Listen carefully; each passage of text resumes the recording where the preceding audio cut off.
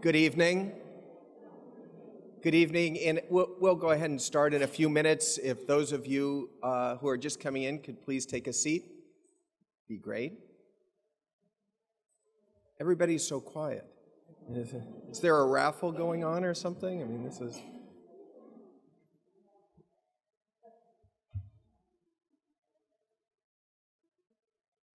Ladies and gentlemen, good evening. My name is Dr. Jim Hornstein, and I am the chairman of the Ethics Committee at the Community Memorial Health Systems, and it's my absolute pleasure to welcome you to the first Ethics in Healthcare series for 2015. To me, it's remarkable that we are beginning our third year in this community ethics program. Our goal when we started back in 2013 was to create a free public forum where we in medicine could share important and meaningful topics with you, our neighbors, our community, and our leaders. Over the past several years, we have met and discussed serious subjects many times, subjects such as healthcare reform and Obamacare, the complexities of helping our aging parents get older, the legitimate use of medical marijuana, and the role of religion in modern American healthcare. We have presented these and other controversial topics not because they are easy, but because they are important. This evening, before I begin tonight's exceptional program, it's important for me to acknowledge the 100% support given to this series by our hosts, the Community Memorial Health Systems. First, I'd like to thank you formally to its board of directors, its administration, and especially their dedicated and extremely caring professional staff. But I also want to give a special thanks to Mr. Mike Ellenson, standing in the back, Vice President of Marketing Development, in addition to Ms. Mary McCormick, Manager of Marketing, and Mr. Rick Ruffinelli of Zestnet. Rick, I don't see you. But all of these three people, in addition to the entire family at Community Memorial Health System, have been absolutely generous with their time, helpful with their comments, and for me, relaxed with their deadlines as we have collectively worked together over the past 3 years to bring you these programs.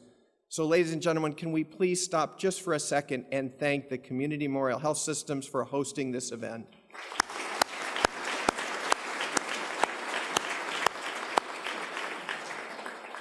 And now I'm absolutely thrilled to introduce tonight's program. One of the first things one is taught in medical school is never, ever talk in public places about your patients. The reason, of course, for this has a lot to do with confidentiality. That is hardly the only reason. When doctors talk openly about patients, everyone, and I mean everyone, likes to listen to us. Even today, if some of you ride in hospital elevators or sit in hospital cafeterias, you will actually see signs posted reminding doctors not to talk about patients because patients, their families, and the community are listening. So why do people listen? One of the reasons people listen is because some of the stories that they hear are about patients whose lives are frankly interesting or simply on their own sake, something they want to hear about. As the National Enquirer says, which is of course our Bible in medicine, inquiring minds want to know. But there are really other reasons, and perhaps more profound reasons, why people listen to doctors' stories. Some stories bring to light the hidden world between doctors and patients. Some stories demonstrate moving examples of tremendous heroism, while others point to our tragic human failings. Where all of these stories interest us deeply. Why? Because these stories are about us, are about all of us, everybody in this room, everybody we love, all of our friends and neighbors, our communities, every human that's ever walked on the earth, because we all face the common realities of illness and unfortunately even death. Many doctor-patient stories expose us to incredible universal lessons about humanity itself, including insights into the meaning of life, the meaning of death, and the things which frankly matter most to us: our families, our friends, our communities, our religions, our God. Tonight, 4 doctors are going to break their professional silence and share with you extraordinary and profoundly personal stories which have touched them personally and affected their lives, both as healers and as persons. Now, everything you hear tonight is true. However, because this is an ethics program, we still have a binding obligation to protect confidentiality. While the stories and medical facts remain unaltered, the identity of patients must, of course, remain well hidden. In all cases, the names have been changed, but more than that, sometimes a man might become a woman, somebody young might become old, someone from one ethnicity may become another. However, this common confidentiality device will not change the fundamental lessons of any of these stories, and we hope that you find them as we do, sometimes incredibly serious, sometimes funny, occasionally bizarre, but always honoring the personal relationship between 2 people forever linked together by this amazing bond, which we call the doctor-patient relationship. Our format tonight will be for each of our speakers to share 3 separate stories, and then, time permitting, we will try to enter a lightning round. So this is extra credit, a bonus, where we will ask each of our storytellers what was their most funny, their most embarrassing, their most surprising, and their most painful tales. So now, without further ado, let's begin. Our first storyteller will be one of medicine's newest physicians, Dr. Jennifer Vinson. Dr. Vinson was born and raised in Valencia, California, and graduated from UCSB and Cal State Fullerton with a bachelor's degree in cell development and biology. She completed medical school at Western University, and she began her internship in family medicine at the Community Memorial Health Systems just 8 months ago. On a somewhat personal level, Dr. Vincent is engaged to be married in October to her fiancé Adam, who, Adam, is here. That's a very good sign that Adam is here. Can't we agree? Dr. Vincent, all the best from all of us here. Supporting Jennifer also tonight is her sister Jessica, a nurse at Cottage Hospital, her parents Steve and Janet, her grandparents Bob and Lois, and especially special for Dr. Vincent, I would like to give a special shout out to her fellow interns, residents, and teachers of the residency programs at the Community Memorial Health Systems. Anybody from the residency or internship or teachers, would you please stand and be acknowledged?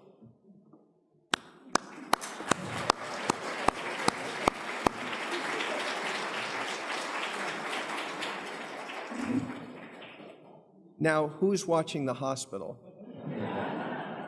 We'll worry about that later. Ladies and gentlemen, it's my deepest pleasure to introduce my newest professional colleague, Dr. Jennifer Vinson.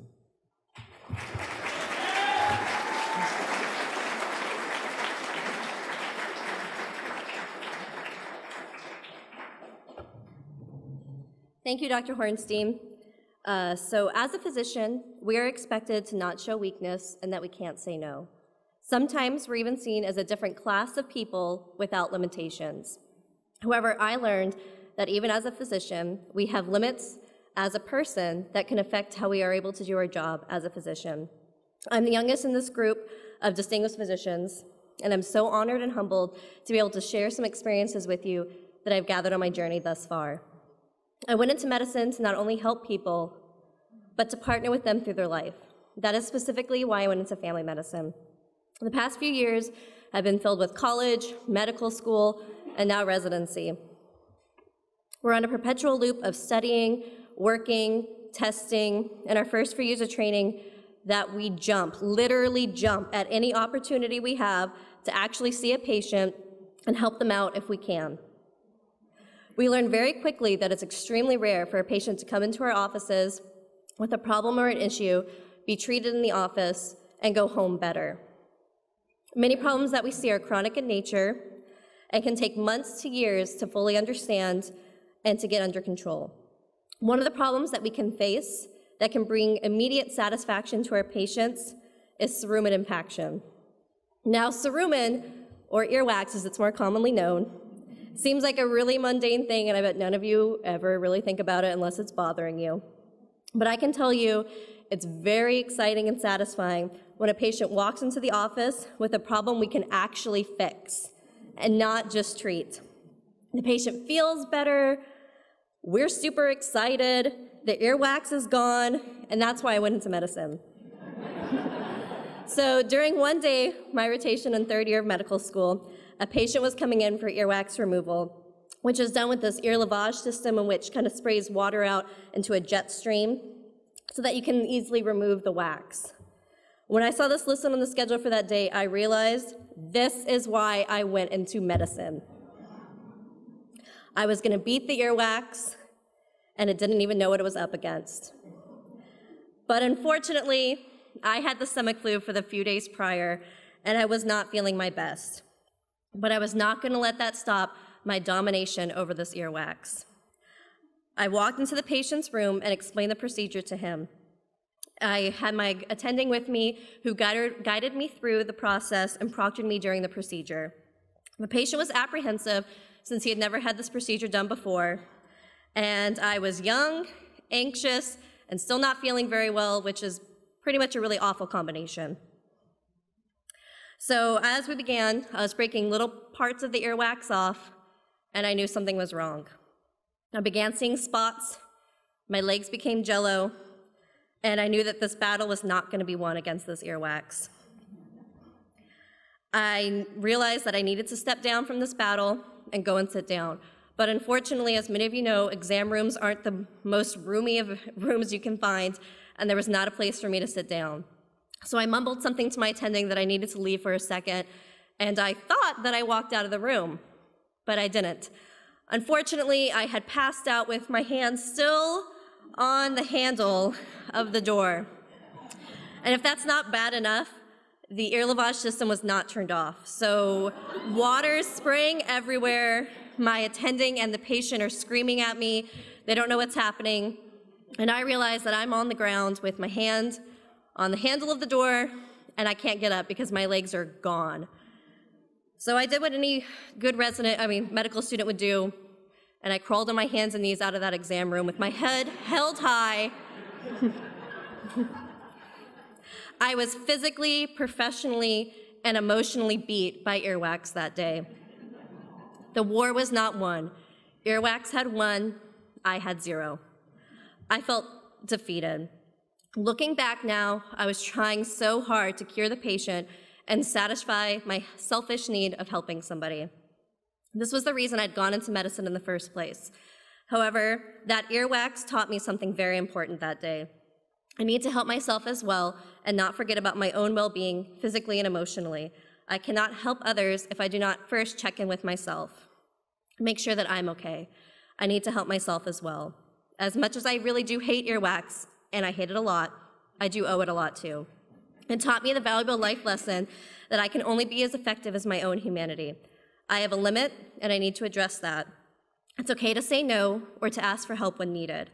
You need humor and perspective in this job, and the ability to take care of others, as well as the ability to take care of yourself.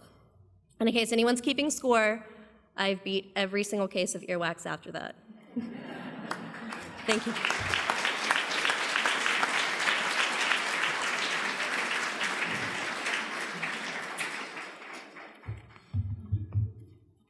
Who knew earwax could be so evil? I mean, our next physician storyteller is Dr. Gus Awasiak. Dr. Awasiak was born and raised in Linz, Austria, and immigrated to the United States at age 11. He grew up in Chicago, Illinois, and attended Bradley University, also in Illinois. For medical school, Dr. Awasiak spent 2 years at the University of Illinois, but finally came to his senses and transferred to UCLA, a fellow Bruin, where he received his medical degree. He did his internship at the Los Angeles County General Hospital and his residency in family medicine at the Ventura County General Hospital. For years, he practiced family medicine in Santa Paula, but decided to become a surgeon instead and obtained his surgical training after practicing from UC Irvine and also Cottage Hospital in Santa Barbara.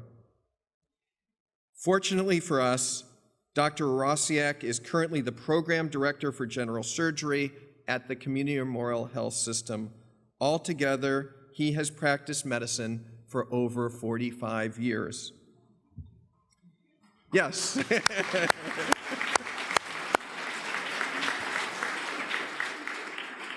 And if you like that, on a personal level, Dr. Awasiak has been married for 47 years to his wife, Mary, and has 1 daughter and 2 granddaughters.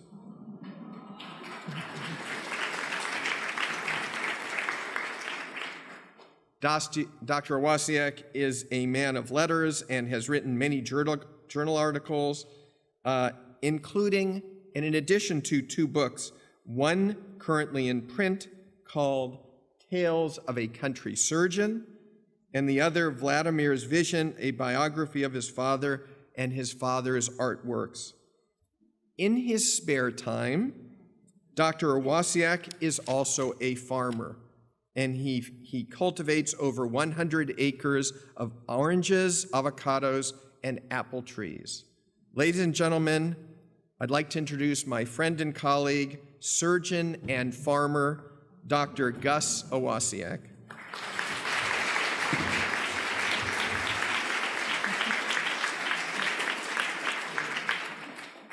Jim, thank you for that introduction. A little exaggerated, but basically right. So it's hard to follow earwax, you know. I've had similar situations where before I was actually a physician, when I was still in high school, my dad took me to surgery. He was a physician. And I remember fainting on the back of the surgeon doing the operation. And he tossed me off like a sack of potatoes.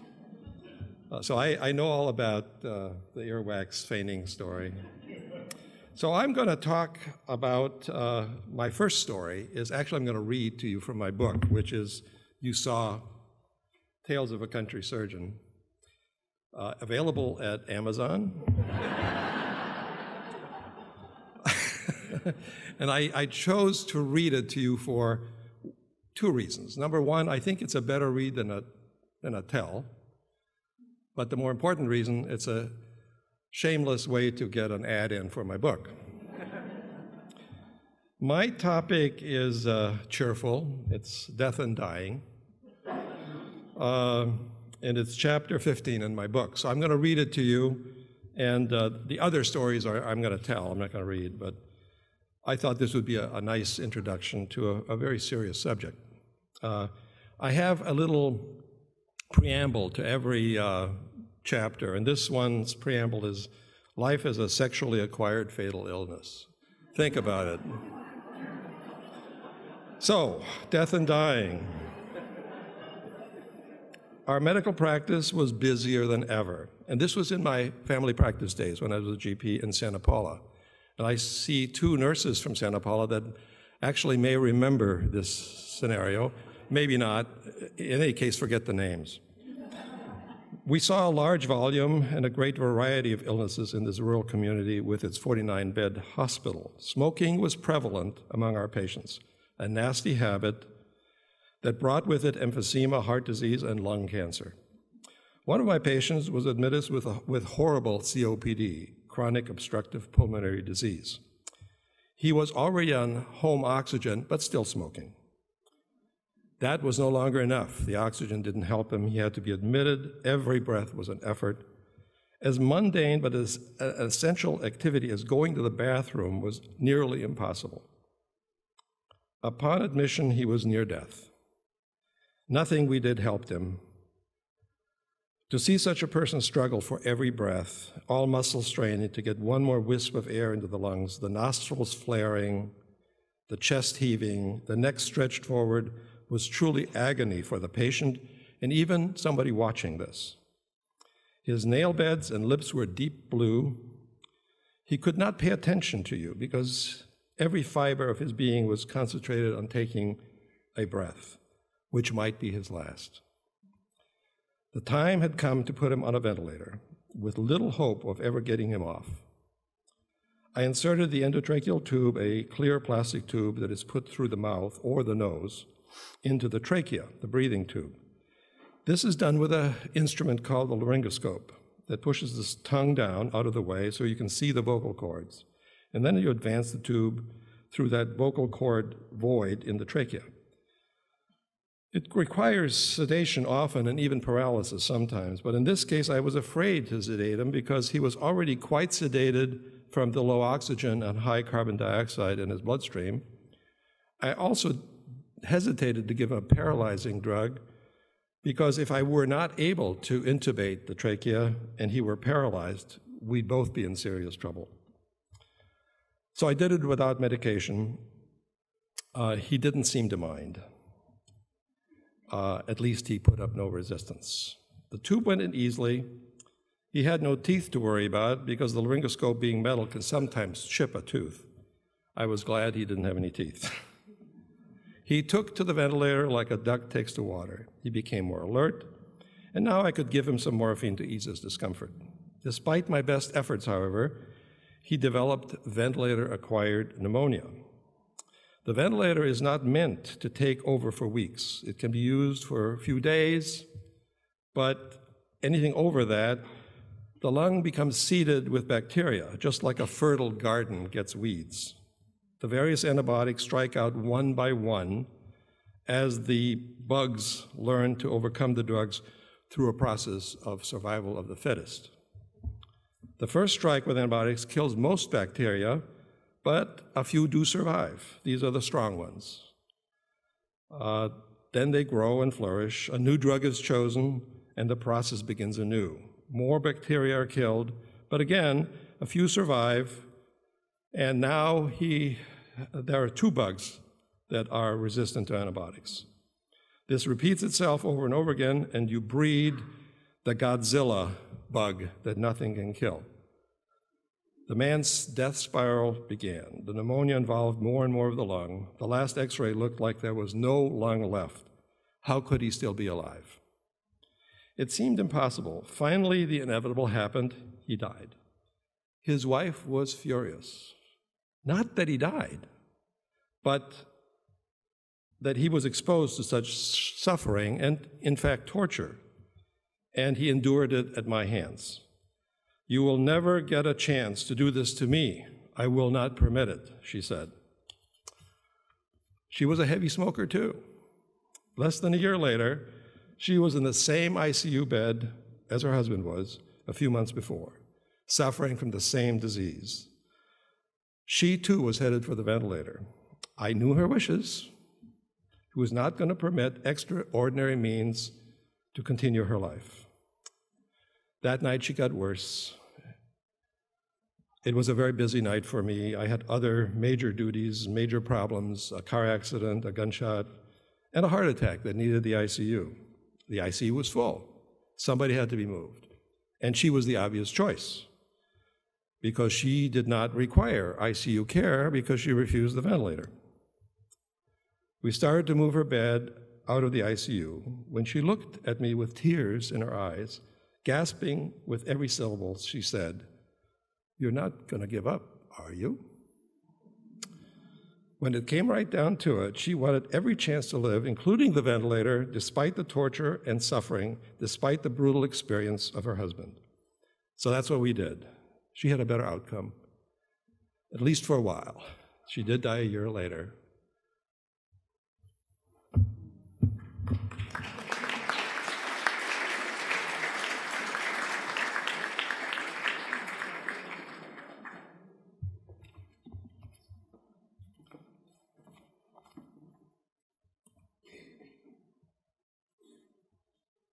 It's a pleasure to introduce our next speaker, Dr. Allison Schumann.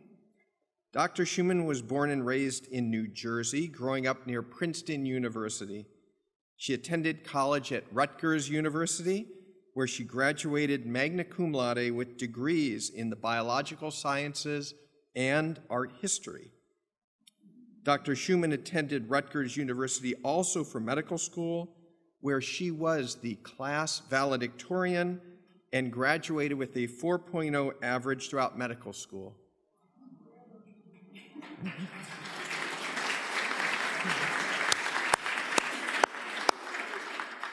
For those of you who have been out of school for a while, that means she went through 4 years of medical school with all A's.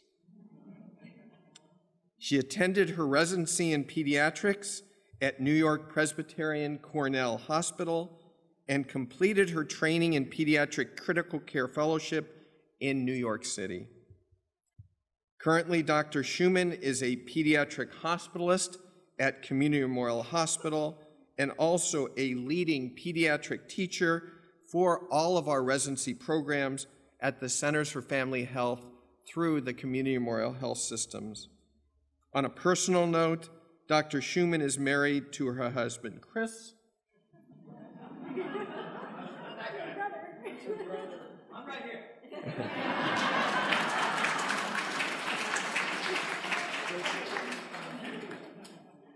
Chris is right here.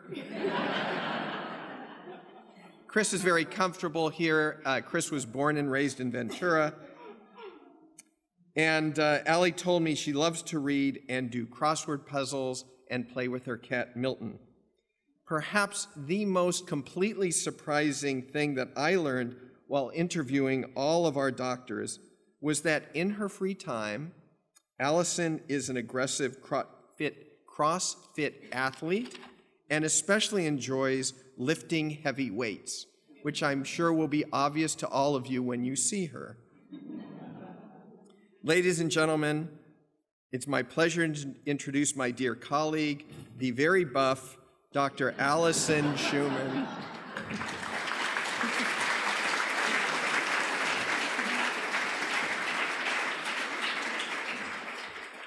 Thank you. That's my brother. So he's important also. Well, thank you, Dr. Hornstein. Thank you all for joining us this evening. I'm a pediatrician, and so stories about children can be very lighthearted and fun. Often in medicine, they tug at the heartstrings a bit more, and so I do not think I'll be quite as funny as Dr. Vinson, but hopefully I'll be as entertaining. So I began medical school in 1999.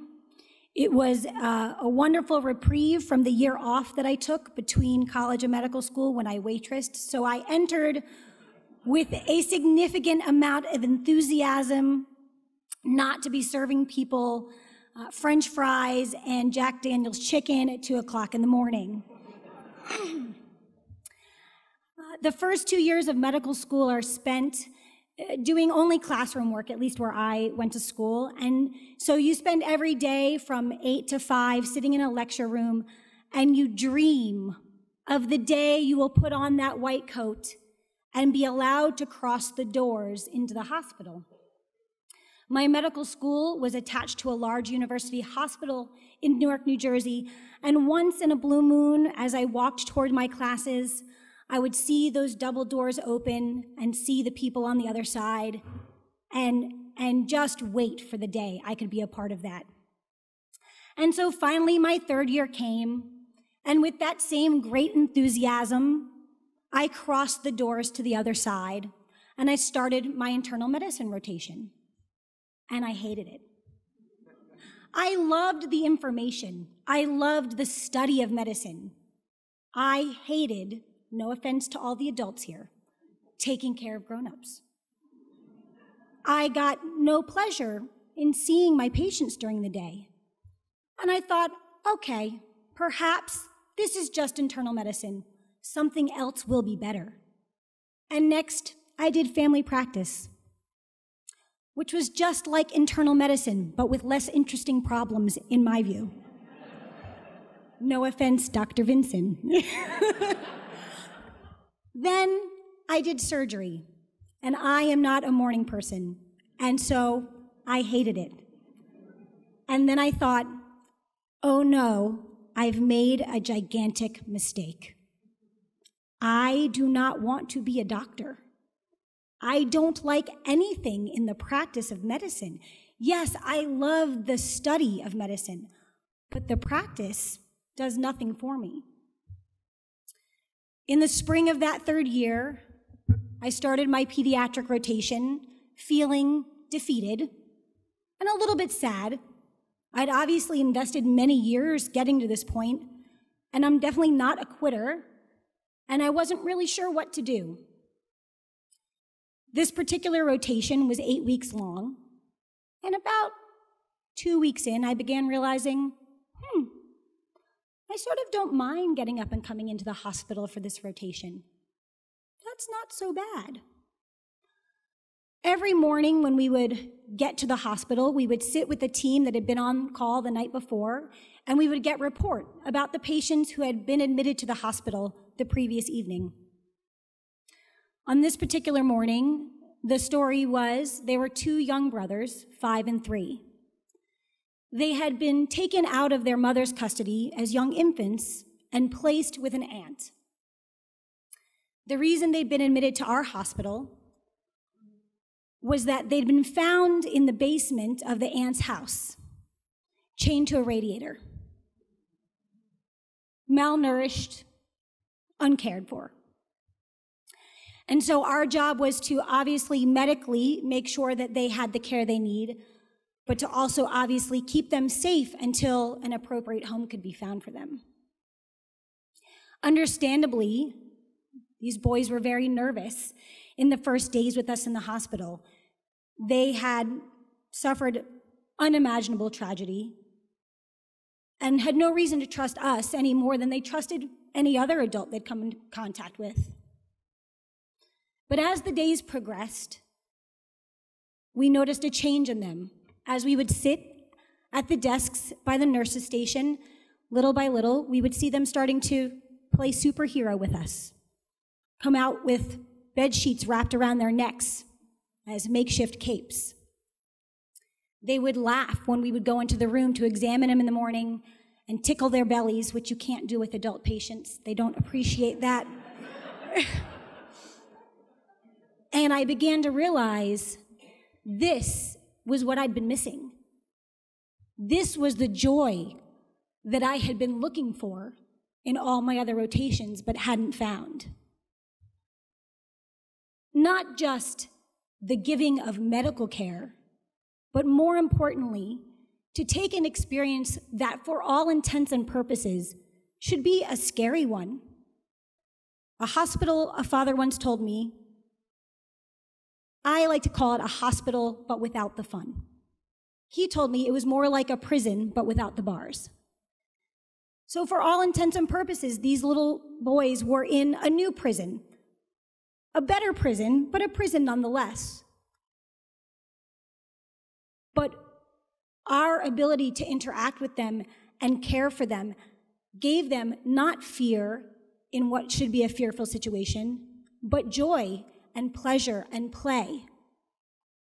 And I realized what an amazing job, what an amazing field to be able to go to work and not just care for the bodies of my children, but to care for them as people, to create a safe environment, to create a place that they can be children while they heal.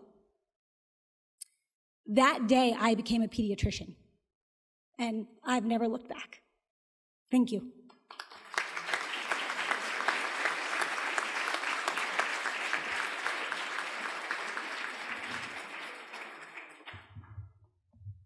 Are you liking these? It's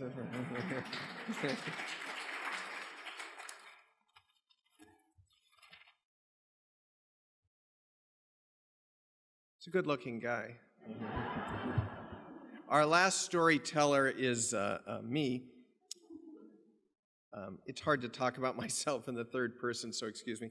Dr. Jim Hornstein was born and raised in Los Angeles. I'm one of the three, and graduated college at the University of California at Berkeley. While some people were getting 4.0s in school, I was getting tear cast at People's Park. So we had slightly a different experience. Dr. Hornstein graduated medical school at UCLA and completed his residency training in family medicine at the Ventura County Medical Center. I also completed an advanced degree in bioethics from Loyola Marymount University, and I am double boarded in the newest field of palliative medicine. I have spent my entire career practicing medicine on Loma Vista Avenue. I have been married for 34 years to my long-suffering wife, Dana, and I have 3.5 wonderful children. My son, Josh, is a practicing internist at the VA hospital in Los Angeles and also has a clinical appointment at UCLA. The one half is Jessica, his beautiful fiancée, who will be married to my son in 8 weeks.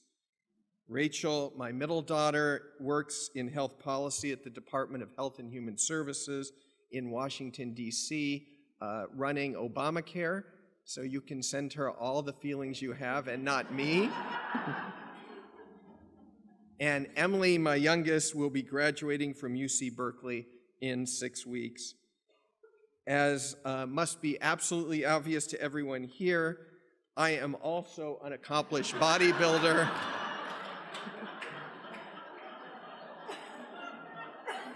Dr. Schumann has nothing on me.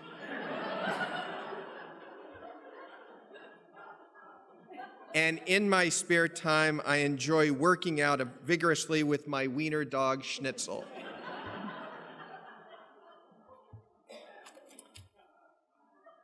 My first story is called Dying is No Laughing Matter. I was Harold's doctor for over 20 years, and I knew him very well. He spent his entire career as a psychologist, but unfortunately, when he got to his late 70s, Harold developed severe congestive heart failure, which means that the heart no longer could effectively pump the blood to his vital organs. Although he always remained intellectually sharp and talkative, he could barely walk 5 steps without being severely short of breath. Tragically, he suffered a heart attack and was taken awake to the coronary care unit. There he had a stormy hospital course. One sad morning at 11 o'clock, I was called urgently from the coronary care unit from my office because the CCU nurse found him unconscious, without a pulse, without a blood pressure, not breathing. In other words, he was dying. As I ran across the street to the CCU, I actually remembered speaking with him only 3 hours earlier while I was on rounds, and I felt really sad about losing this longtime friend and patient. When I got to the CCU, Harold was not moving. He had no pulse. He had no blood pressure. He was not breathing. His wife and 2 daughters were crying loudly at the bedside. I put my stethoscope on his chest, but unfortunately I heard nothing. No heart rate, no pulse, no breathing. I checked his blood pressure with a cuff. There was none. It had been over 8.5 minutes since the nurse called me, and I knew it was over.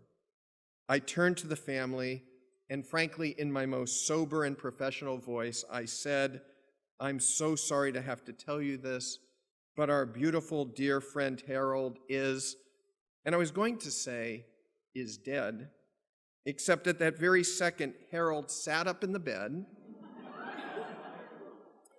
Harold winked at me and said, quote, "Our dear Harold is not dead yet." To say I was stunned was somewhat of an understatement. For 25 years in my professional career, I have had the sacred professional duty to pronounce hundreds of people dead. And up until that moment, if I said you were dead, then you were dead. Except for Harold. After 20 minutes, I asked the family to please wait outside so I could examine Harold. That was a ruse. When they were gone, I sat down on Harold's bed and I said, "Okay, talk to me. What is going on?" Harold said he felt me inflating the blood pressure cuff on his arm, and he knew from knowing me for 20 years what I was going to say. He thought it would be funny if he waited to say something just at the right time because he thought it would punk me. Nice timing, I said. But honestly, I said to Harold, my dear friend, you were what we call dead. The nurse, the respiratory therapist, and me all saw the same thing. The machines all were a flat line. You had no pulse and no breathing. But enough of this medical stuff. Would you mind telling me what it was like? Did you see, let's say, beautiful gates, and maybe somebody opened it and there was like somebody sitting on a throne with angels around them? Or did you see a tunnel with bright lights at the back? Did you see relatives that were long lost gone, or maybe George Washington? Would you just please tell me what was it like? Always the psychologist, which he was, Harold reminded me that nobody knows anything about death. Then he said, "Let me tell you what death is like." No, there were no bright lights. There were no angels. I saw no George Washington. What he did said, however, I have never forgotten to this day. He said, "Remember when you were a young kid and you played so hard and so long that you fell into the deepest of sleeps, no dreams, no movement. Your mind was quiet and not racing. That's what it was like." He called it, quote, "the best sleep of my life." He called it peaceful, calm, and wonderful. We sat for a while longer, then I let back in his family and I went back to my office. 3 hours later, the nurse called me and said, Harold had no pulse, no blood pressure, and no breathing. This time, I very quietly and carefully hung up the phone. I apologized to my waiting patients. I had a glass of water. I walked quickly across the street, but not ran, and I went to examine Harold for 10 minutes. I checked his pulse. I checked his blood pressure. I checked his heart rate. I checked his pulse. I checked his blood pressure. I checked his heart rate. I did this for 10 minutes. I have never done that for more than once. Finally, I turned to his family and I said, "Our dear Harold, Harold, your dad," and I looked at his children, "Harold, your wonderful husband," I looked at Harold and his wife, "Harold, a great psychologist," nothing, he didn't move, "Harold, my dear patient, our dear Harold, finally, sadly, is now dead." And I turned to Harold, and the final thing I said to him was, "Rest in peace."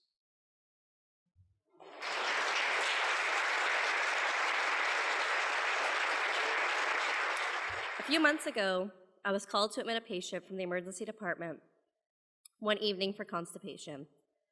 I introduced myself to the woman and began to ask her the history of her illness. She explained her condition to me and what ultimately brought her into the emergency department. She hadn't had a bowel movement in over a week. She explained her condition, how painful it was, and why she finally decided to come in. After a very long conversation, she looked at me and said, "Now when's the real doctor coming in?" I explained to her that I was a real doctor, and I'd be the one taking care of her as well as my attending. And then I asked her who she thought I was when she explained to me lots of personal details about her life and her constipation. Her response, "A candy striper." I laughed with her and explained that I kind of get that all the time, and due to my age, it's okay.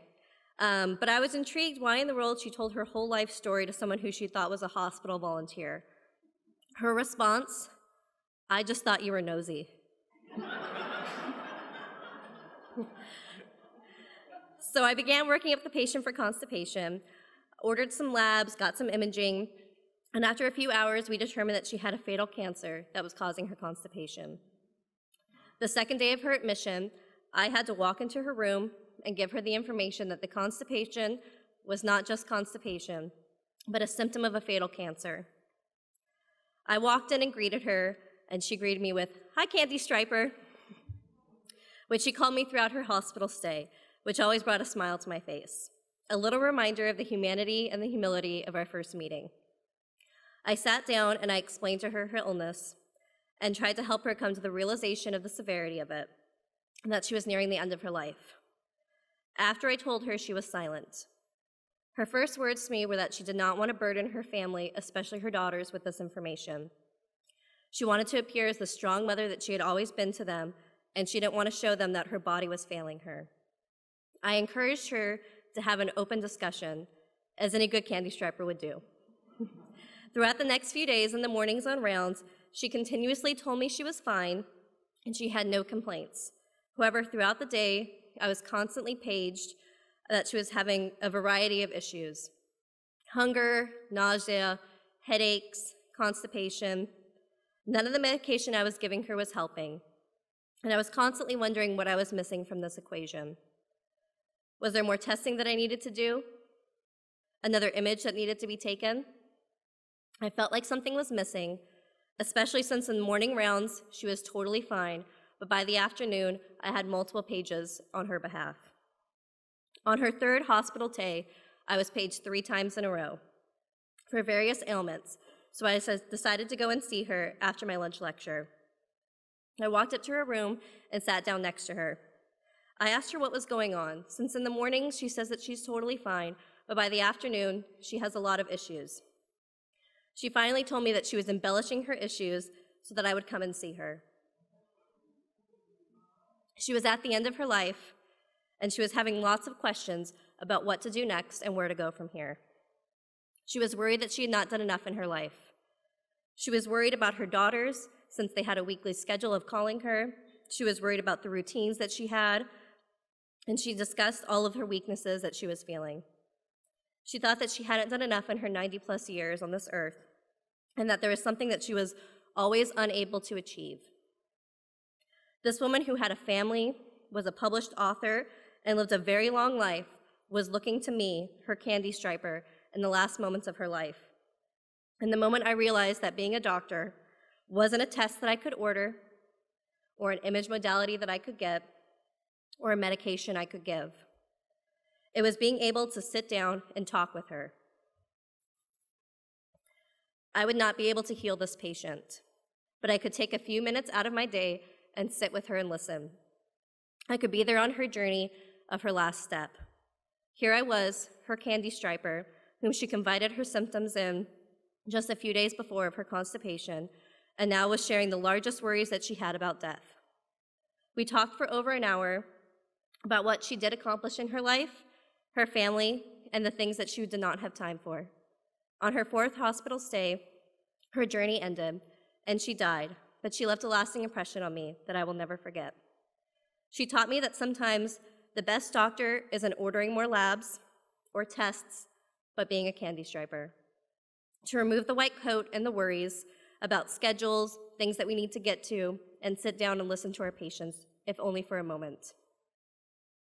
I hope to continue to bring this candy striper mentality into my career, to take some time out and listen to my patients. Especially when a cure is not possible, I can still care. And sometimes that one-letter difference makes all the difference.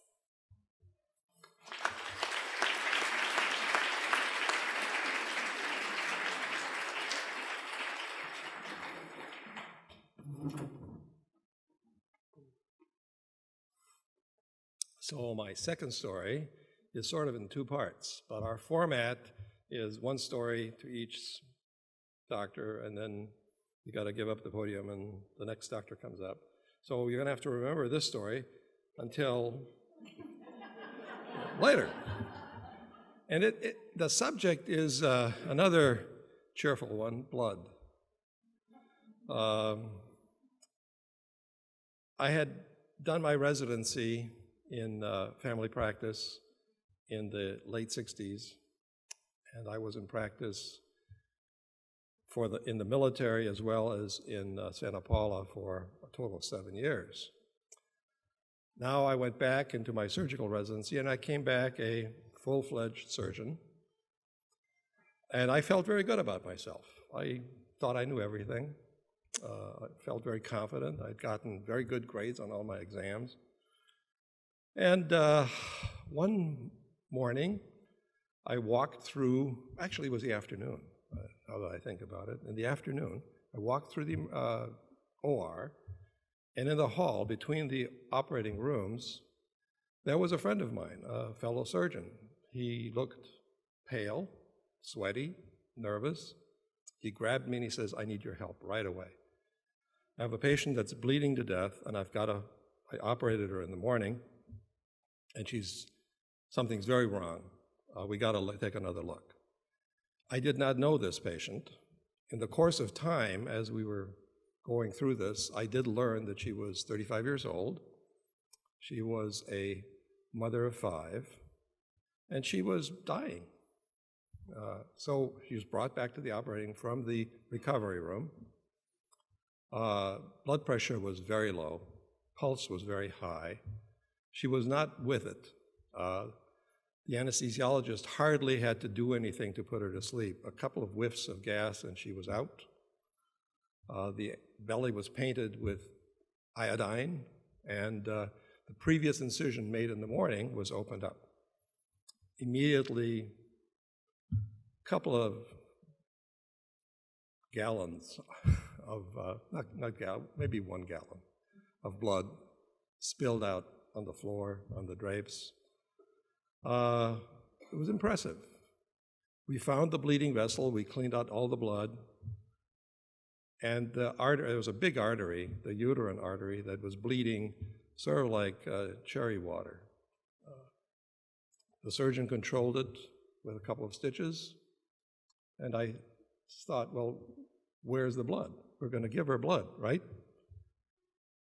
No, we can't. She's a Jehovah's Witness.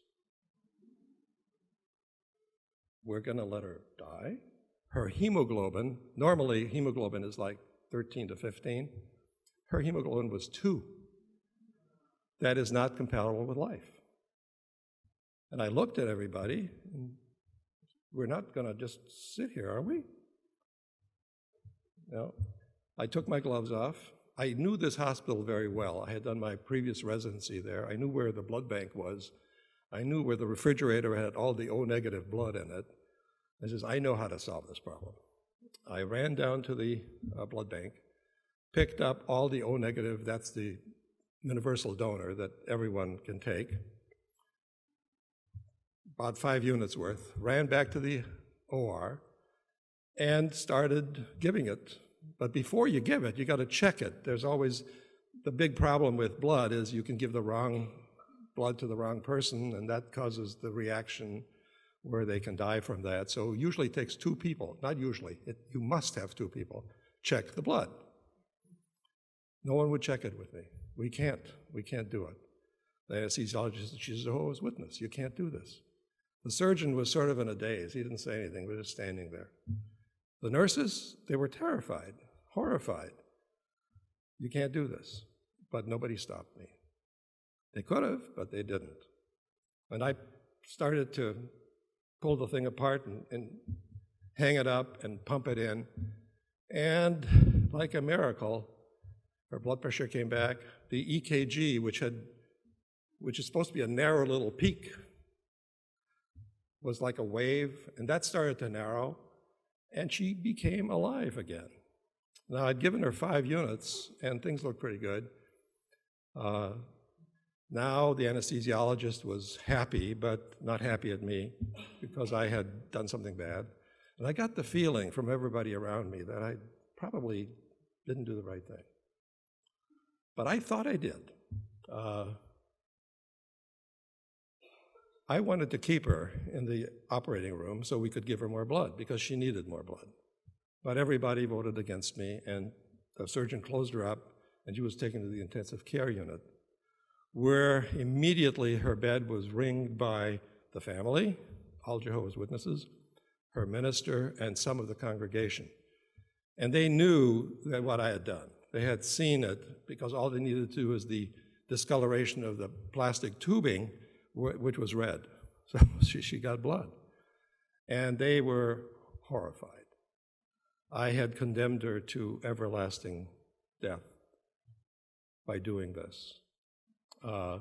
They were mad at me. So this was not my patient, but yet I saw her every day. And when I came in, the same group ringed the bed that had ringed her the day of the surgery. And I felt like the villain, you know. If they could have hissed, they would have. I think there was a boo here and there. But you know what? I looked at her, and she smiled. And I knew that I was okay. But they wanted literally blood. They wanted blood. They wanted me somehow punished. Now, in those days, doctors had not successfully been sued for giving blood to a Jehovah's Witness. Now, that is no longer true. Doctors have been sued and have lost. So, but in those days, you could do those things and get away with it without getting sued. So that was out for them, but they wanted some kind of a reprimand.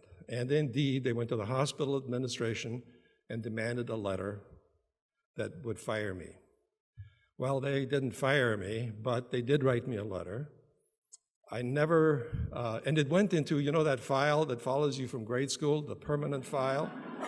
Well, it went into that file, and it's followed me all my life. Now, I am very proud of that letter. So keep that story in mind, because I did exactly the opposite thing on the next story and still got into trouble.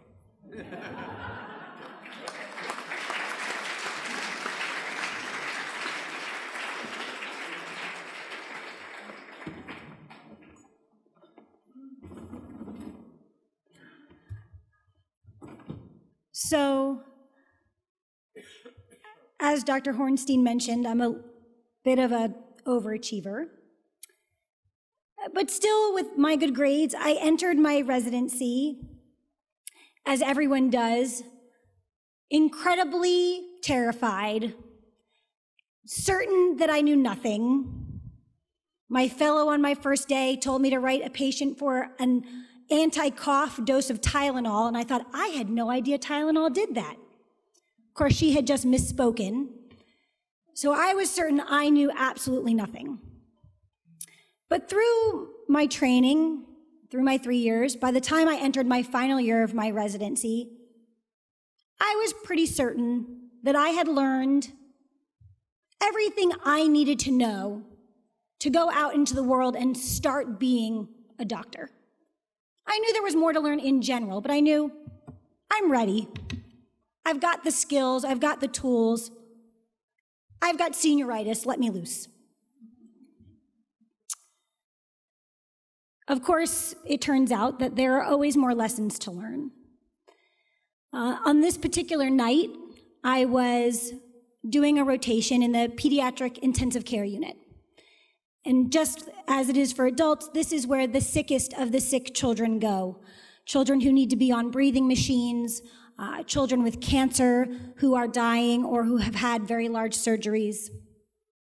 And I like the pediatric ICU. As Dr. Hornstein mentioned, I did a fellowship in it. And I was there with my supervising doctor as we got a call for a new admission.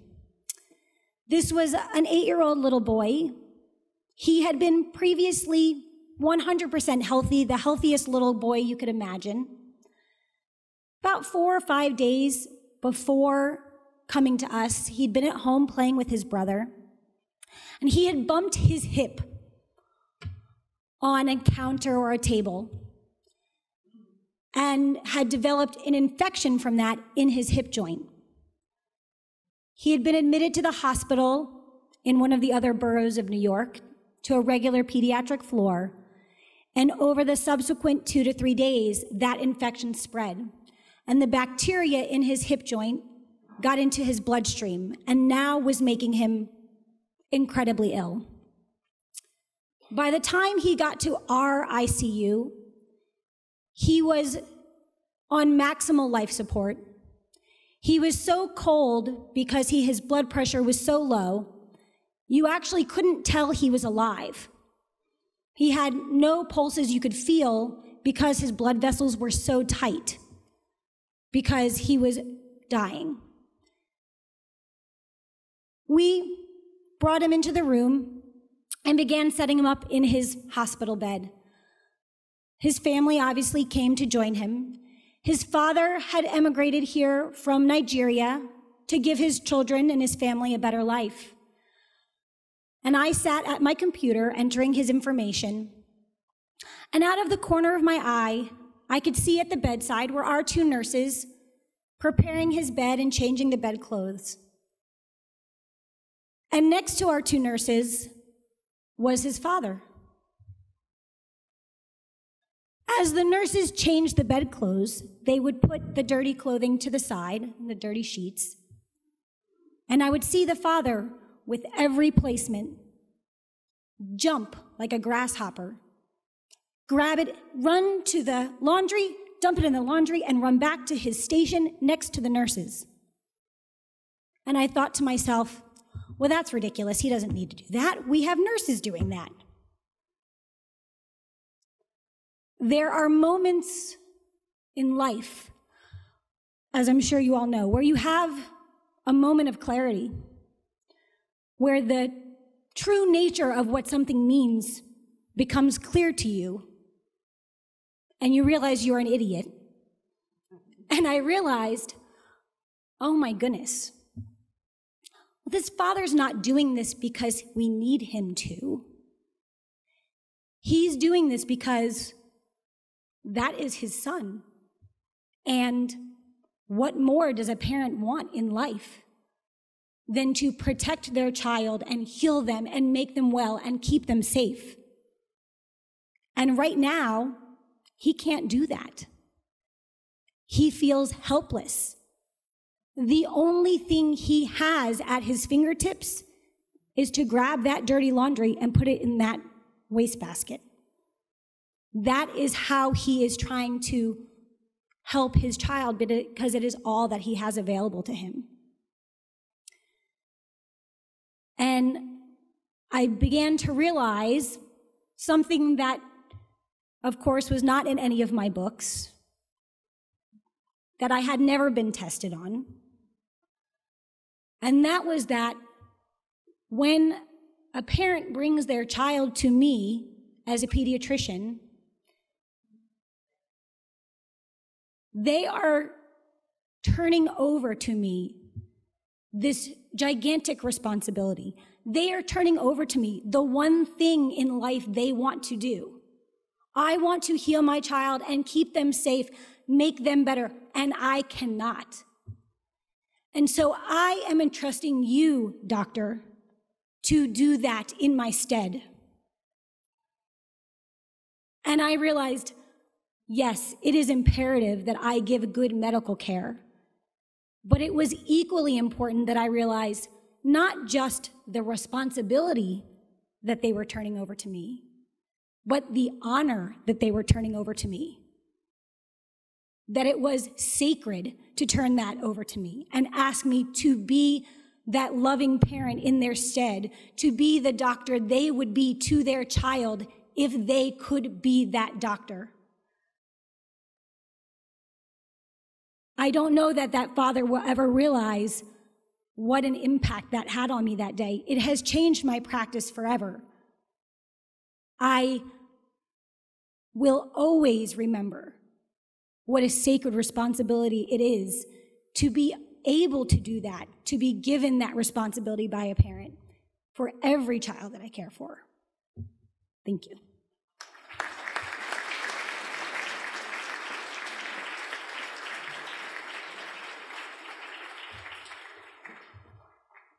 My second story is called Trust Me, I'm a Doctor. So during my residency, 2 senior residents covered the emergency room at night, meaning at 10 o'clock at night, all of the normal faculty and the bright people left, and 2 senior residents were left to deal with the 11 o'clock to 8 o'clock patients who came in. My fellow resident, Jeff, which is of course not his name, and I were talking in the doctor's room around 3 a.m. when 2 patients arrived by ambulance. One was a patient apparently very intoxicated because the bars had closed, and he was brought in by the police to be medically cleared before they were going to take him to jail. The other patient was mine. I'll call him Alan. Alan was a 22-year-old man who was suffering from a full-on panic attack. He was having the worst anxiety attack I had ever seen. Now, the emergency room was small, and I can hear Jeff, my colleague, through the curtain speaking to the drunk man with the police officer present. I spoke in a calm voice with Alan, who was sweating and breathing fast and extremely agitated. He said that for the past 2 weeks, he could not calm down, and he was convinced something terrible was going to happen to him. His private doctor in the community had prescribed him a Valium-like drug, a tranquilizer, which calmed him down temporarily, but when it wore off, he became panicked again. I did an exam and did some lab tests, all of which were normal, and I reassured him again at the bedside that he was now safe. He was in the ER, and that I would be able to give him something to calm him down and make him comfortable. He looked at me, and frankly, he looked skeptical, but I gave him my most reassuring look and a firm pat on his arm. And just as I was turning away, I heard my fellow resident Jeff yell, "Gun!" Everybody get down. Now, I later learned that the alcoholic patient, after he was cleared to go to jail, was actually not happy with that plan. So instead, he knocked over the policeman and grabbed his service revolver. I was still by my patient's side when I heard the gun go off, and I heard the bullet ricochet around this very small emergency room. Bing, bing, bing, bing, bing. And I turned around to look at Alan just as the bullet struck his right shoulder. Now, in the second before he screamed, and before I reached for some gauze, I saw him look at me, and without saying a word, I think he said, "See?"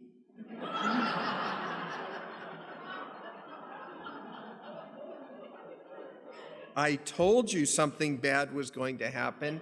Now do you believe me?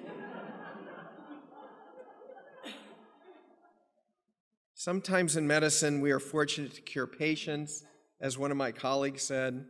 Sometimes we cannot cure, but we are able to manage illness. And even some other times, the best we can do is just stand by one another person and simply acknowledge their suffering from some of the frankly unexplainable aspects of the craziness of life. I never left Alan's side as they got him ready for surgery.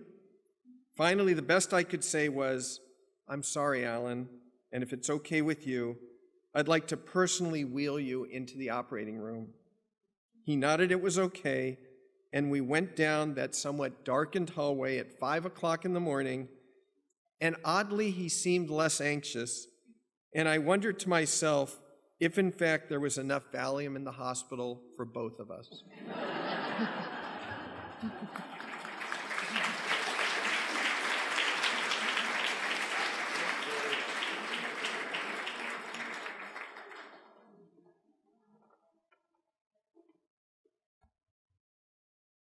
During my medical school rotations, I was fortunate enough to spend a few months at a center in LA that is world-renowned in the care of para and quadriplegic patients. Before I started that rotation, I thought that there were a few things worse in life than para or quadriplegia.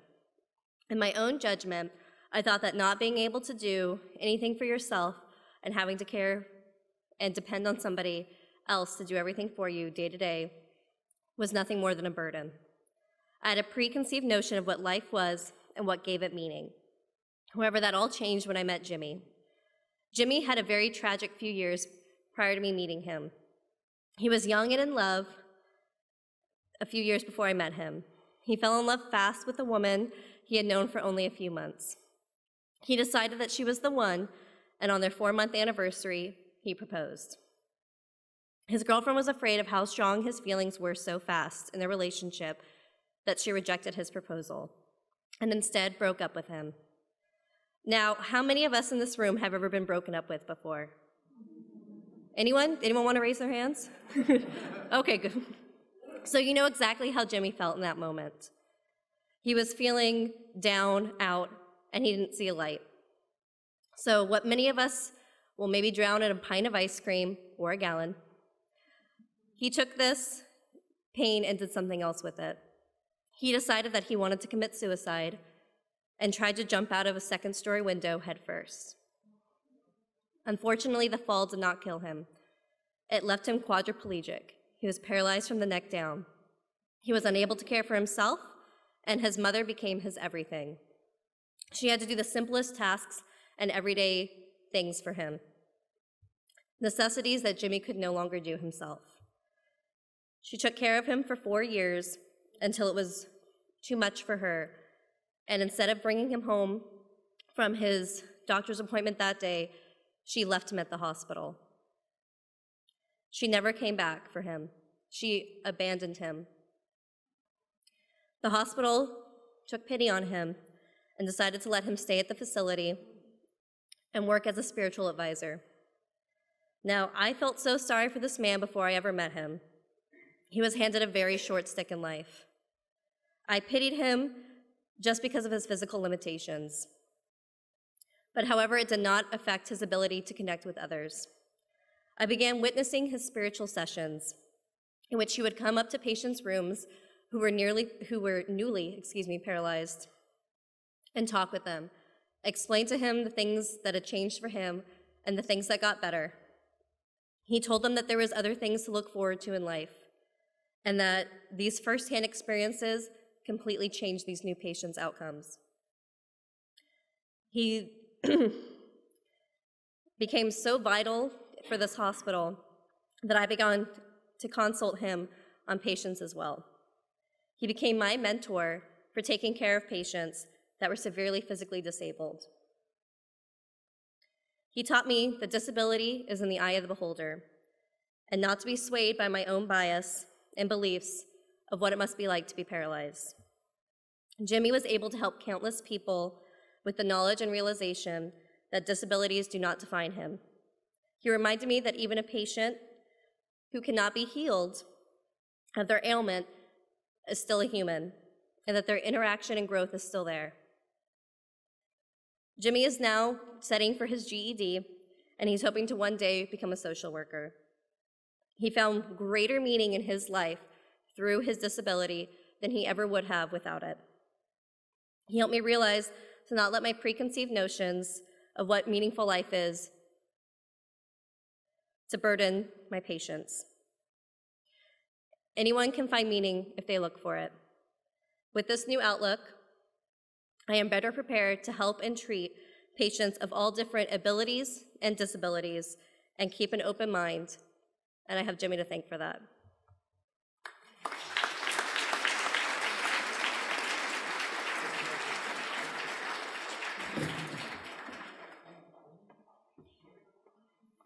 So for my last story, you'll remember the previous story where I got in trouble by giving blood to a Jehovah's Witness and got a letter of reprimand that has been following me ever since in my permanent file since first grade. Now, the second story is related in that I'm also dealing with the Jehovah's Witness, and I've had a fair experience with Jehovah's Witness. Santa Paula and Fillmore, where I practiced, has an enclave of JWs, and I became fairly familiar with them, and I was not afraid to operate on them, and I promised them no blood after my sin of giving blood. But I kept that promise, and most of the time I was able to do that very well, and I never gave blood again. Besides, doctors started getting sued and lose cases where they gave blood.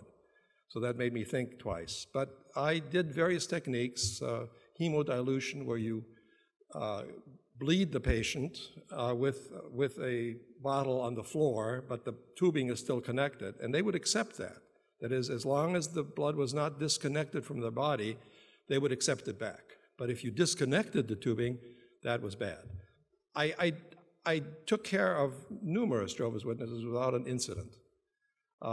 So the next patient I saw, and that was just a few years ago, and most of the stories that I've told so far are in my book, but this one isn't because it happens recently. He had an obstructed colon from a benign tumor. And I was going to take out that section of colon and put it back together again. And we did it laparoscopically with little tiny incisions, and it went beautifully. There was no bleeding. I had another surgeon with me. In fact, the surgeon had referred that case to me because he didn't do the robotic laparoscopic technique, and he thought a Jehovah's Witness would do better with that because there are no big incisions, less surface to bleed, and it went just fine. Finished the operation. I went out to the family to tell them that things were great. About 10 minutes, I get a call from the nurse. You better come back, he's not doing well. So I hobbled back. I had a knee injury and I didn't run, I hobbled. I actually timed later I found out how long it took me to hobble because that became an issue at the trial, how long it took me to get back. So I got back in about 3.5 minutes. I had a worried concern that he's got to be bleeding somewhere. The anesthesiologist disagreed with me. He said his heart rate is slow and his blood pressure is low. He had a heart attack. And you want to operate on him? He's had a heart attack. He'll die. I thought, I don't know. If he's bleeding from somewhere, I've got one chance, and that chance is now. I prevailed, and we put him back on the operating table. I opened him up, and there was, 3,000 cc's of blood, 3 pints of blood, more than half his blood volume in his abdomen. Found the bleeding site, controlled it. He was still in bad shape. His blood pressure was still very low. We took him up to the intensive care unit. I did not give blood. And we nursed him back to where he was going to look like he's going to survive. He had about every complication known to man. He had the junction where the colon was put together didn't heal because he had no blood to heal it. You need blood to heal it. So that fell apart. So then he needed the colostomy. His kidneys didn't get any blood, so they failed. His lungs failed. He needed the tracheotomy. But slowly and surely, he got better. We gave him what the Jehovah's Witnesses consider the holy grail of blood substitute is Epogen, which takes a month to work, so it didn't do a whole lot initially. But eventually, he did okay. So I was very proud of this because he eventually survived, and actually in a year, he was back to normal. His colostomy was reversed, the tracheotomy was out, his kidneys had recovered, and I thought I was going to get cookies. Instead, I got a lawsuit, and we went to court, and it was a 2-year ordeal during which my wife tells me I was really grumpy. Deposition after deposition, and lawsuits are pretty personal to doctors. They say don't take it personally. It is personal. Somebody's calling you a failure. Somebody's calling you that you screwed up. And that's hard to take. That's a personal thing. So anyway, we went to court, and parts of the issues was how long it took me to get back. Well, it took me a total of 18 minutes to get back in the belly, which his witness, his expert witness, a surgeon, a Jehovah's Witness surgeon, said was too long. Even though it took me a little longer to get back because of my bum knee, even though I had to argue with the anesthesiologist, even though I had to start special IVs to give him large volume of fluid, even though it took another 2-3 minutes to put him back from the gurney to the operating table, It was too long, he said. So it went to court. After 2 years, $80,000, and lots of grief. And my wife said, "Don't ever touch another Jehovah's Witness or I will divorce you." So the first day in court, I won. The judge threw it out. Not a case. So since then, no more JWs.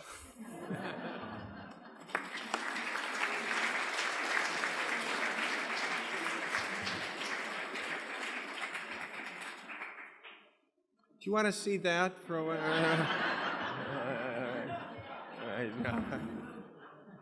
I could have brought pictures of me lifting.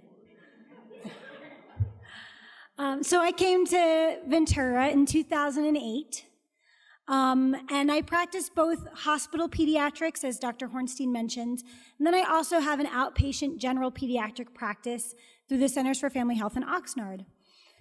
And I developed a reputation, I guess, as a doctor who was comfortable with children who had multiple medical conditions or complex medical conditions.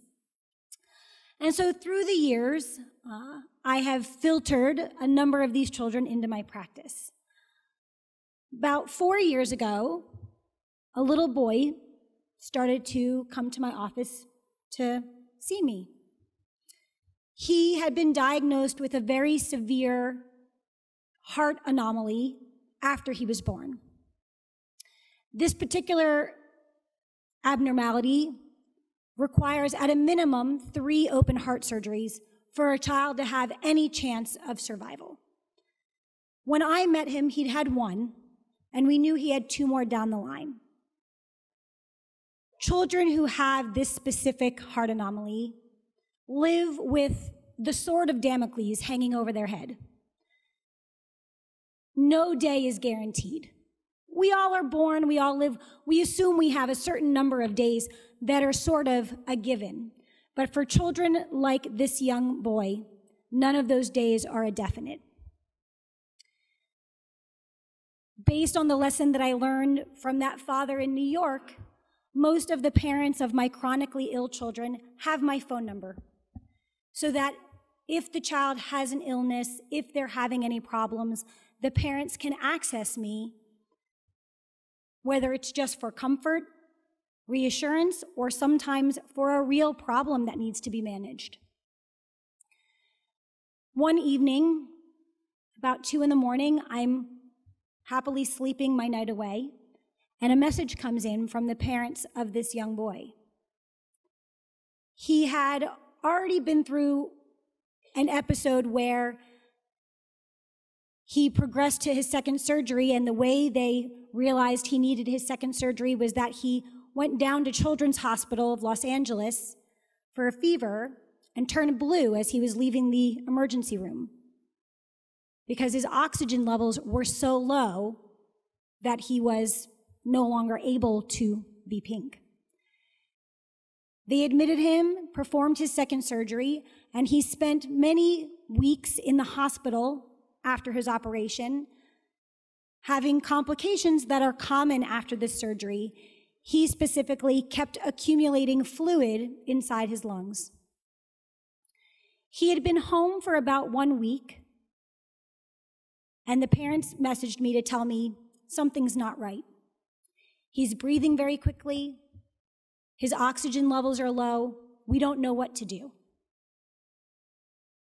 I groggily messaged them back, meet me in the emergency room, because I knew that this child's cardiac issues were more than any emergency room physician who's not well-versed in them would be comfortable managing. I met the parents in the emergency room, and they were distraught, understandably. As we sat waiting for an x-ray of his chest to see if the fluid had returned, his mother began crying on my shoulder. This was their first child. He was not diagnosed prenatally, so the ultrasounds did not show his cardiac abnormality. They had spent 8 months of a pregnancy excited about the prospects of this life that was going to come to them. Now he's here and they love him, but it is not the joy that they were expecting. Every day is terror. The smallest cold can kill him. The mom cries on my shoulder and tells me, it's like we don't get to be parents. We don't get to look forward to when he rolls over or his first food or what he's going to do tomorrow like a baby. We're just terrified he's going to die. We're at home being nurses. This is not what I expected. I sat with them in the emergency room. We found out what was going on with him and we began to treat it. And I sat with the parents for a number of hours, explaining what we were going to do, how we were going to manage this, what we were going to do the next day and the next day. And the mom looked at me and she said, it's 4:30 in the morning. I know you have to be at your office tomorrow. You must be exhausted. You should go home. I don't really know why you're here. I mean, we figured it out. We're treating him. It's okay. And I looked at her and I said, I understand that I get to clock out from this problem. When I leave here, I can go home and I can blissfully fall back asleep if I want to. If tomorrow is a Saturday and I'm not working, I can go out and I can enjoy myself. I can clock out of these problems if I need to. But you don't get to do that. This is your life 24/7. You don't get to clock out. You live with this even when I go home. So I'll spend as much time as I need to with you to make you feel better, because at the end of the day, it's not about me. It's about you. It's about your child. I'm sure the mother appreciated me being there. I know she did. But I appreciate so much more the perspective that I've learned from my patients to know what's really important. And it's not the sleep that I could have gotten. It's not the relaxation or the time at home. It's the chance to help a parent through that thing that they can't walk away from, because that is their life.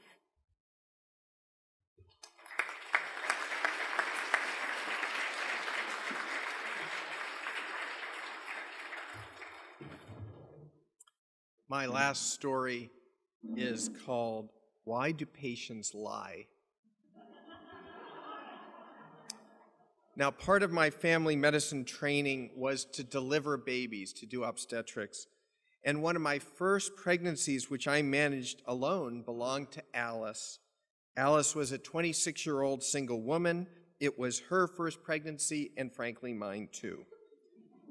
At our first visit, we talked about vitamins, we talked about exercise, we talked about healthy eating, and I just should tell you, before Alice got pregnant at this first visit, she was a completely normal, healthy woman with a healthy weight of 125 pounds, and she was 5'4". So you would agree with me, she was a pretty healthy person, right?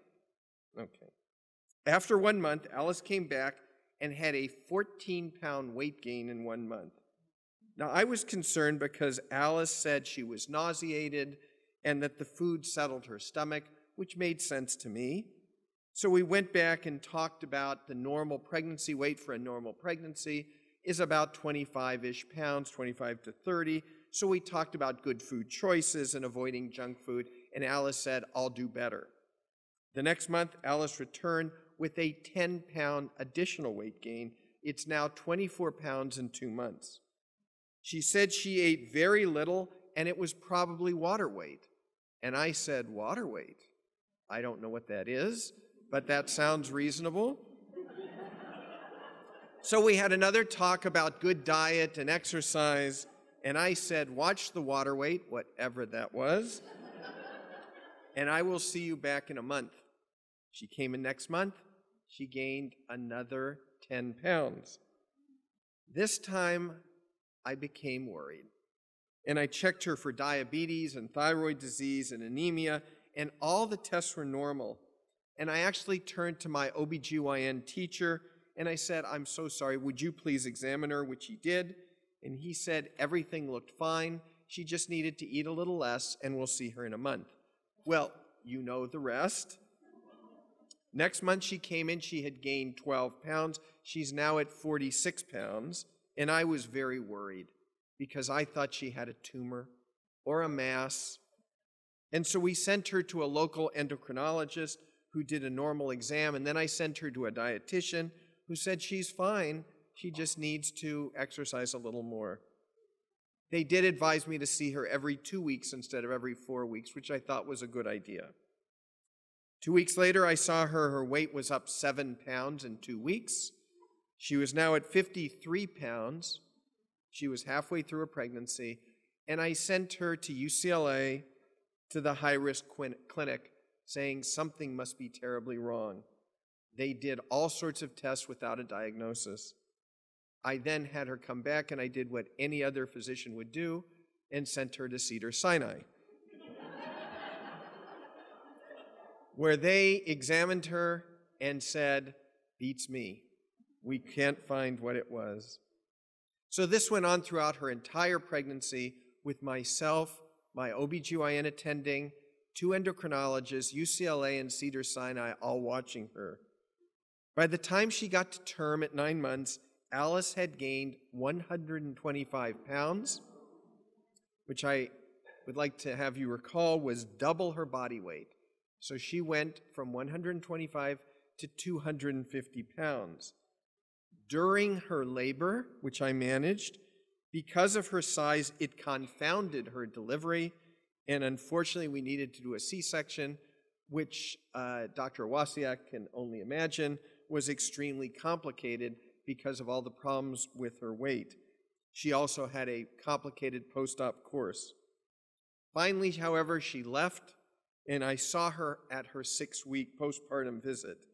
Her exam was normal, other than she still weighed 120 pounds over her pre-pregnancy weight, and I started to talk to her about diet and exercise and weight loss when Alice simply sat down and started crying, and she couldn't stop.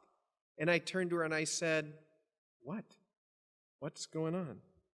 And she said she was so sorry about lying to me. And I said, "About what?" And she said that she admitted from the beginning of her pregnancy she would eat, and I'm quoting, "anything that didn't move."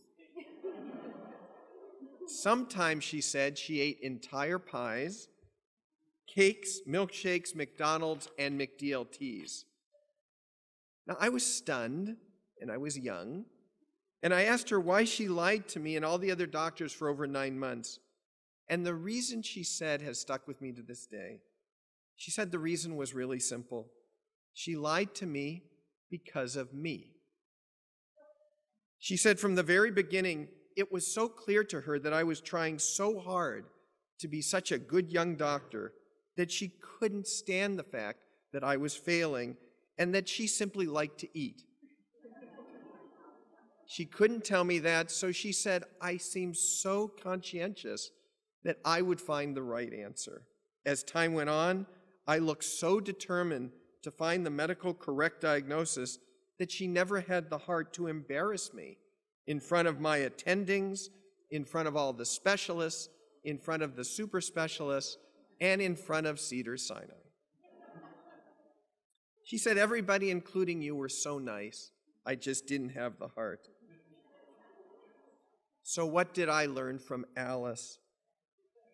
I learned that the doctor-patient relationship really is a relationship. And like all relationships, people sometimes do things to protect the feelings of others. So let me just say this unequivocally. To all of you out there who are currently not being totally honest with your doctors in an effort to protect their feelings, I say, on behalf of all of medicine, thank you for your concern and sensitivity. Now please knock it off. Honestly, a simple thank you note will work just as well.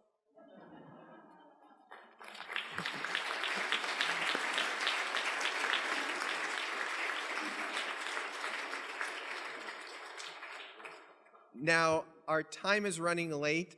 We were going to go to the lightning round. I think that, well, let me ask you. We have 4 questions. Can I ask one? And then would that be okay? All right. So our turn to our panelists, we have several. Why don't we end on this because it's kind of a happy note. So I'd like to turn to our four panelists for our last question, and I'd like you to tell me your funniest experience in medicine. Dr. Vinson?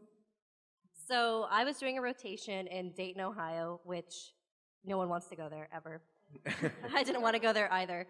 But my beautiful fiance is from Ohio, and I told him that I would spend a month there, and I never want to go back. So it was in the middle of the night in the emergency department, and this man came in for abdominal pain. And so as a medical student, our favorite job that we get to do is a rectal exam. Every patient that comes in with abdominal pain usually gets a rectal exam. So I'm asking him his history and what was going on and when it started. It started a few hours before. I do my physical exam, do my abdominal exam, and then I tell him that I have to do a rectal exam. And I always tell patients it's not my favorite part of my job either, because it's not. So I go to do a rectal exam, and as he turns to his side, I see something coming out of his rectum.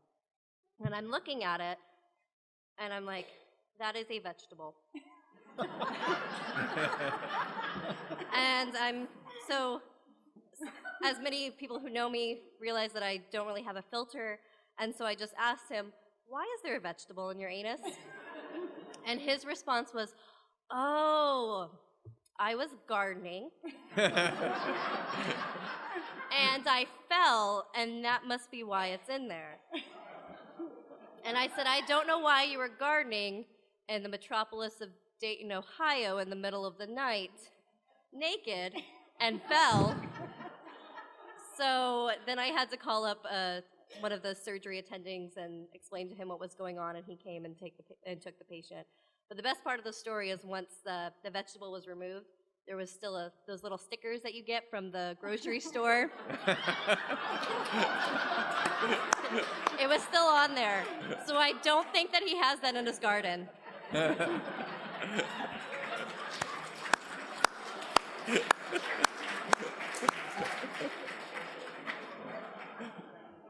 Dr. Schumann. Okay, so hopefully my story won't seem offensive after the butt story. Okay. We're all friends here, aren't yes. we? Yes.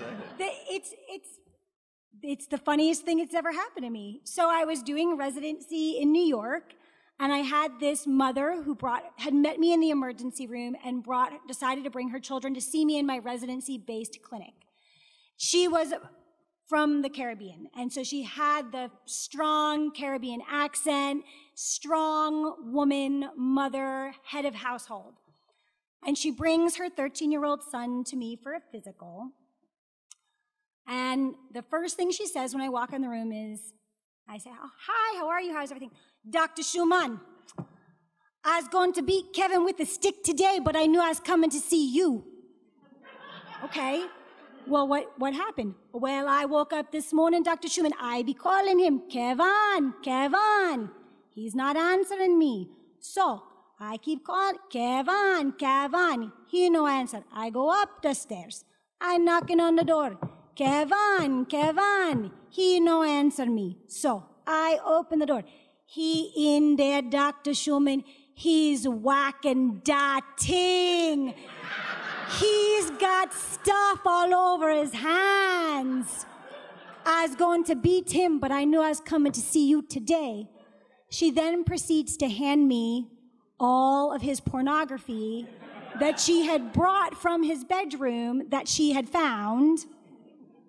And so I, as the professional physician, very calmly, because I can't just say it's normal without looking like I'm looking, page through it, hand it back to her and say, this all looks very normal.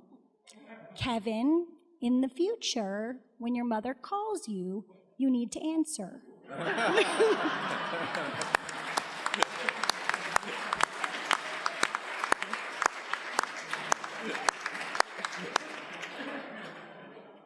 Dr. Awasiak. So I was in the Air Force during Vietnam, and I was stationed luckily not in Vietnam, but in Europe, actually off and the Azores, which is a set of islands off Portugal, belongs to Portugal. We had a small hospital, a base of about 4,000 soldiers. Nobody ever really got sick. We had an emergency room, and we all took turns, 7 doctors, taking call. Nothing was happening. The ambulance was never used, hardly. And the 2 corpsmen that did most of the work, I usually just sat there and read journals or something. The 2 corpsmen wanted to get pizza. And, oh, sure, go get pizza. They took the ambulance. I manned the phones. No sooner had they left, I get a call from base ops, which is our nerve center and also the airport for the job we really were there to do, to watch the Russian North Atlantic Fleet.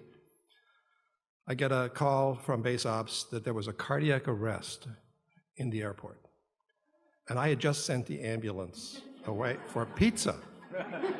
So I saw the court-martial unfolding before me. Not only that, but somebody was dying, and I had no means to get there. Well, I did have a car. My father-in-law gave us a VW Green Bug that we managed to haul to the Azores, and I took that with a bag, with an emergency bag, ran to base ops, or drove to base ops quickly, ran in, and there was a cluster of people gathered around the body, and I just, horrible.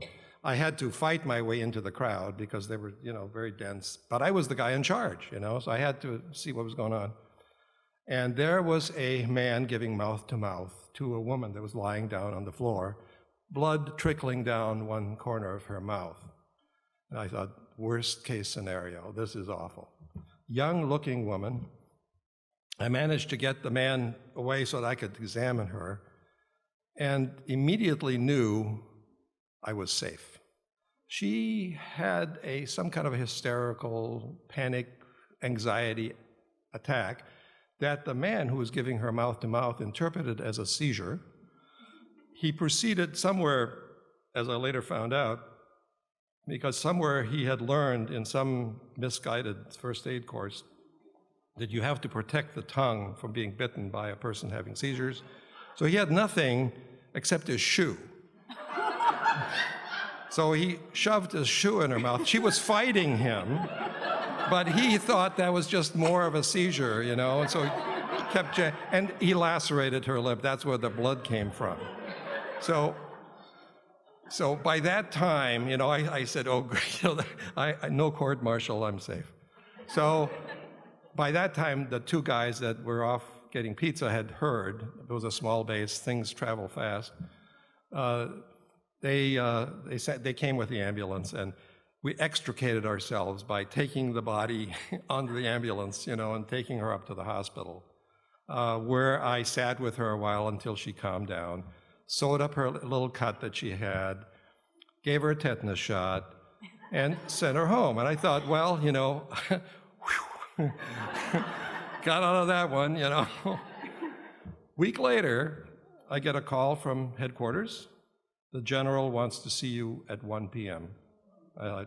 They caught me, I'm finished. My career is over. I'm going to jail, So, with great trepidation, I went to the headquarters, and the guy that was doing the shoe thing, he was a captain. He was there too, and they were all smiling. And what is going on here? Well, it was a celebration because we were both being decorated as heroes for saving this woman's life.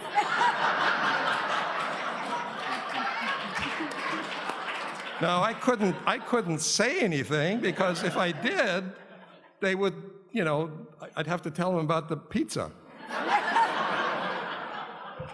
So, me and the captain became heroes that day.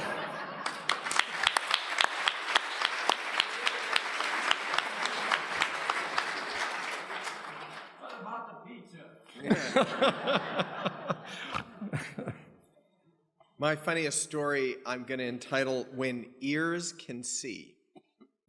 So my first experience in clinical medicine at UCLA, you actually don't touch patients until your second year. And our second year, my very close friend and partner, Alex, were assigned to a physician named J. Michael Criley. You know you're in trouble when your attending starts his first name with an initial. That's never good. Okay. He was from Harvard. He was one of the chief cardiologists in the world. And in fact, he had discovered this condition, which many of you may have heard, called mitral valve prolapse. Mitral valve prolapse was discovered by this very eminent cardiologist, Dr. Criley, who my good friend and I were assigned to. So we went around with Dr. Criley. Now, I should tell you, Dr. Criley, if he was here, would hear mitral prolapse in every one of you, okay? I don't think he ever met somebody who didn't have mitral prolapse. And it was his job in life to make sure my partner and I actually were very good at diagnosing this. Unfortunately, he had two people who probably had more earwax than Dr. Vinson's patient at the beginning, because unfortunately, the two of us couldn't hear a thing. So what he did was went patient to patient for patient. This is really, you gotta realize this, over a period of 3 months, teaching us to listen very carefully for this click murmur, this very diagnostic part of mitral prolapse. And finally, he found a young woman, which by the way, young women, it tends to happen more than others, who had what he thought was the loudest, clearest, most obvious mitral prolapse in the history of the world. So we went to her bedside, and he turned to her and is very gentlemanly, is a very conservative physician, and said, Miss, would you mind having my two lackeys, young physicians over here, listen to your prolapse? And what was very interesting was what happened then. This woman, who was about 25, without any hesitation, said absolutely, pulled off her blouse, and there she was in all of God's glory with her mitral valve prolapse showing. What we did not learn until a little bit later was this woman was the previous Miss July centerfold for Playboy magazine. And what she had been doing, which we then saw, was she had the centerfolds that she was signing for other patients and frankly, most of the doctors in the health center.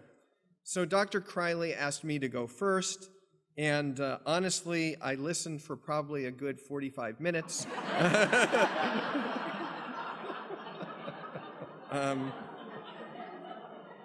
Let me remind you, I was a 23-year-old male medical student, and unfortunately, I heard nothing.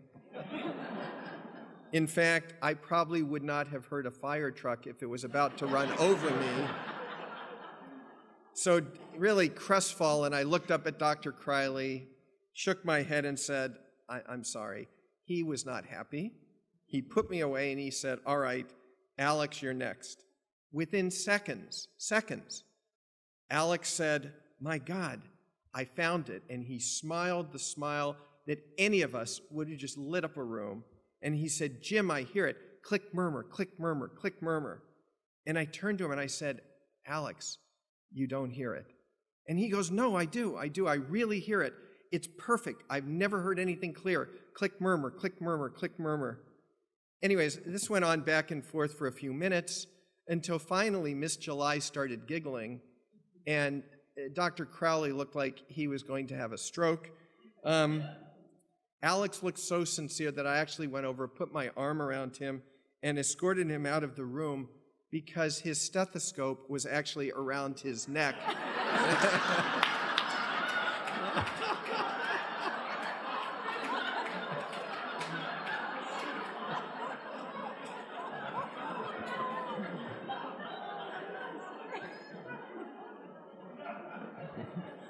I don't need to say any more. There is, however, a caveat, a happy ending to this story, which I'm delighted to say, which is my dear friend Alex went on to become a cardiologist, if you can believe that. Ladies and gentlemen, we've come to the conclusion of our show. Please join me in thanking our remarkable panel of doctors who really were kind and brave enough to share with us their personal feelings and candid stories from their amazing and ongoing medical careers. So, ladies and gentlemen, thank you.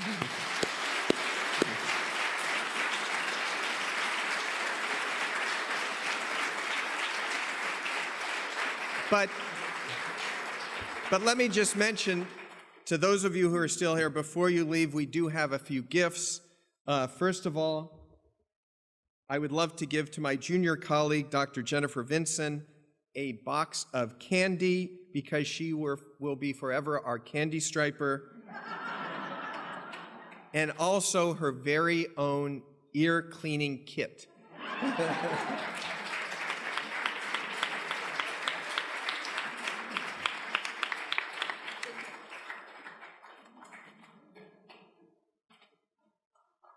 Secondly, to Dr. Awasiak,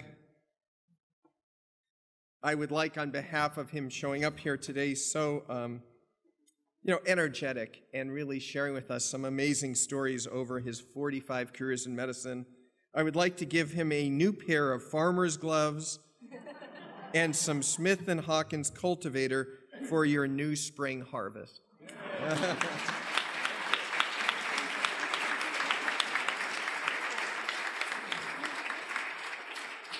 And finally, to our dear friend Allison Schumann, I'd like to give you a new pair of weightlifting gloves and an official Community Memorial Health System workout shirt.